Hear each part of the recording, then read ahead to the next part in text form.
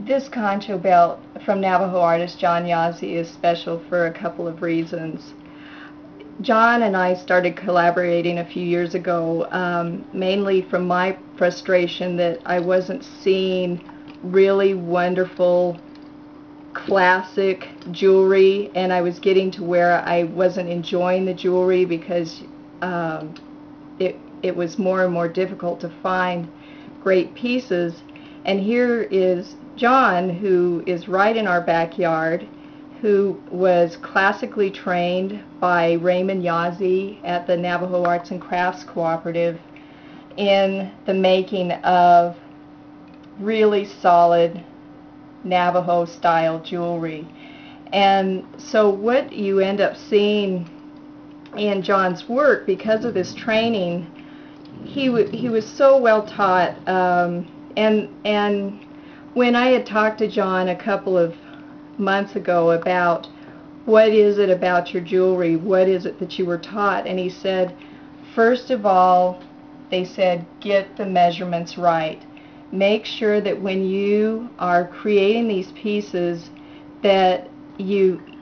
get everything lined up and balanced with each other, so that in the end, by following those measurements, you end up with a beautifully balanced piece, whether you're talking about a single bracelet or you're talking about something like this belt that has 10 conchos and 10 butterflies that match up beautifully with each other.